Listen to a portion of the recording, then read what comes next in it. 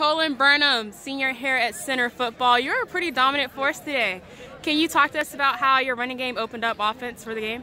Definitely all the credit goes to the offensive line. They opened the holes and the running backs, we just put it there. But we know that in order to execute on the ground, we got to execute through the air. Tanner did a good job putting the ball where it needs to be. Wide receivers getting open. That opened up the run game as well on the other side. So just being able to have both aspects of the game, the run and the pass, teams, it's really hard to defend both of them. So make them choose.